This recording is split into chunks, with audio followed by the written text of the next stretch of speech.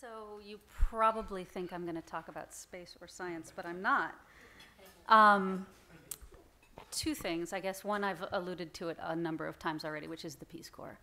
And I did not serve in the Peace Corps. I knew a lot of Peace Corps volunteers, but I did have a similar experience of really integrating myself into a community in a very, very different part of the world in West Africa. And it absolutely changed my life.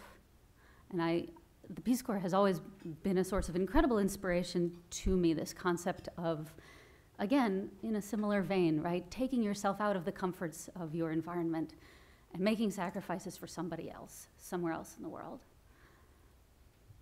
There's a part of the New Frontier speech that I really like, and it's not the part that starts with science and space. It says that the New Frontier is one of uncharted territories of science and space, but then it goes on, and it mentions a number of other things, and it ends with unexplored questions, I think it is, of poverty and surplus.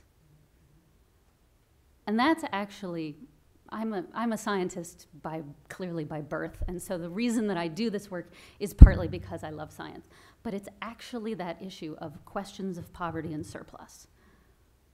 And where you live and where you are born can dictate so much of what you have.